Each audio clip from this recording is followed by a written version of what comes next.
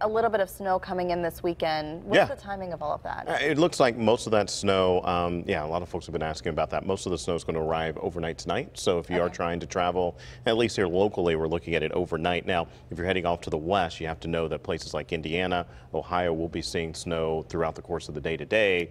That system's going to be moving here, and that's what will give us our snow. Interesting enough as well, it does look like our accumulations are going to be largest right along I-70 and the Turnpike, and a little bit more than what we'll see along I-80. So a lot of times that, well, you know, a couple of times a year that'll happen as well. So some of our heavier totals at least will be along I-70. So just note that if you are down in places like Washington, Greene County, you're likely to get a little bit more than the Pittsburgh area. It's 11 degrees now, winds out of the west at 5 miles an hour. So those winds are starting to pick up. Means we have a little bit of a wind chill out there. Butler at 10, Denora at 13, and Latrobe at 11.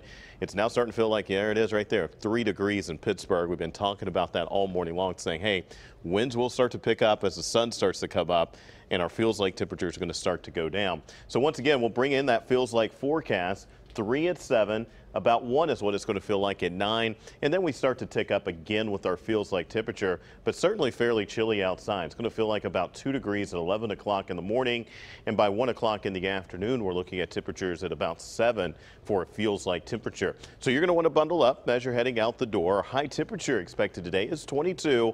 Don't forget, though, plenty of clouds around. Winds out of the west at 5 to 10 miles an hour. That's going to make it feel at least just as, well, probably about as cold, if not as cold, as what we saw yesterday. Radar's not picking up anything, at least right now, but we did see some very light flurries rolling through in some communities. We'll watch closely for that. And some of our surface sites are reporting some light snow first thing this morning.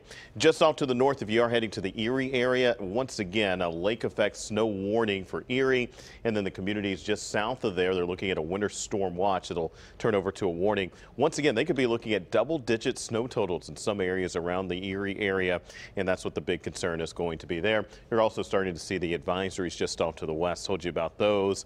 They are expecting their snow before the overnight hours. So here's what you can expect locally Friday. Low chance for some snow, and I don't think we'll really see any impact on roads, but as we're heading into Saturday, the heaviest snow is expected to fall early in the day, and as the sun comes up through about 12 or 1 o'clock, could have some dicey conditions on roadways. I do think that how the snow is expected to come in and fall, road crews should be able to stay ahead of most of those issues. Here's a quick look at 5 o'clock. You can see some of the heaviest of the snow arriving right there.